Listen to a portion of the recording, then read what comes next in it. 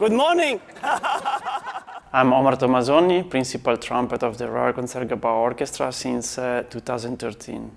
Well, the importance of this concerto is that it's one of the greatest composers of the last decades that actually composed an original piece for our for trumpet, for our instrument.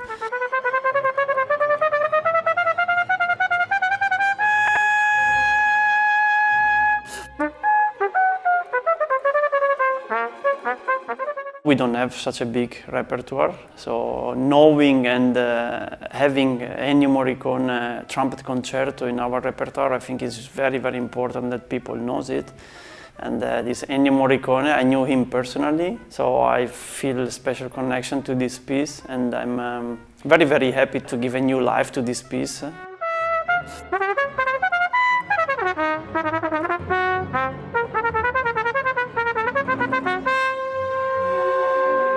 Ut means si, means do, like the one of the notes, you know, and also the trumpet that I play is in si, so it's in ut.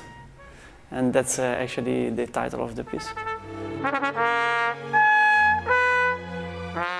It starts with a lot of virtuosity, technique, kind of a stress, energy, and then slowly, slowly it gets, you know, more relaxed, and then you enter in this kind of dreamy feeling, dreamy situation, like a remembrance of something, you know, and then everything gets as far as possible, no, so distant. The energy of the piece in general is really, really interesting, really cool, really beautiful. And also the formation of like the ensemble, what he made, you know, it's like strings, trumpet, timpani, and gran cassa. You know, it's also a bit strange, no? Yes, it's quite tricky to keep the tempo. It is. What I was thinking to suggest, because I was thinking to make the solfeggio of your thing, but it's so complicated. But what about if you just can do rubato between those measures? Yeah. But if I kind of be steady. Yes. Maybe it works that way. Yeah.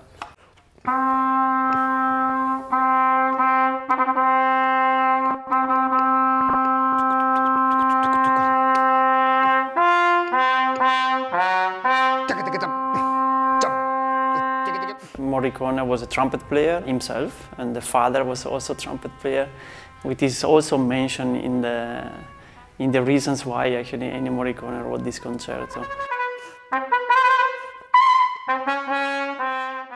Would you play from here? Sure. Just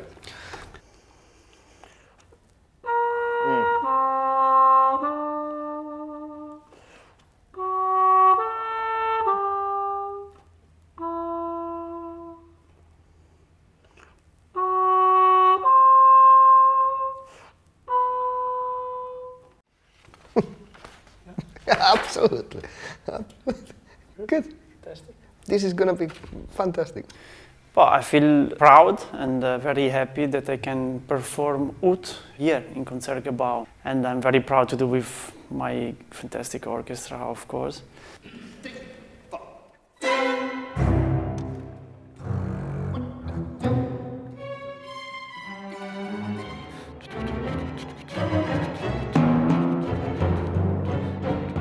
I'm also very happy to play this piece because I know Morricone's frustration, which was that everybody were playing his fantastic film music, but the absolute music, as he was used to call this kind of composition, was not performed as much as he would have loved to.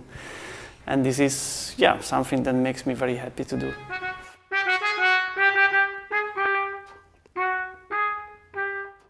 Well, I'm pretty sure that the audience will be surprised at the beginning. Many of the people that comes to the concert will not expect to hear this kind of music from Ennio Morricone. So it will be a bit of shock in the beginning, so I don't know how they will react. But I hope, and I think that at the end they will realize how beautiful and how deep is this piece of music, and they will actually enjoy and be happy that they actually discovered something.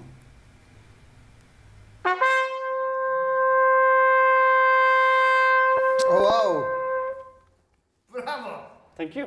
And you are even not stressed. You are so calm. Well, let's see.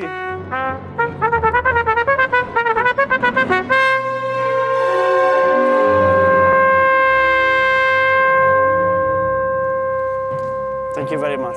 Thank you. Bravo. Bravo, Tomo. Thank you.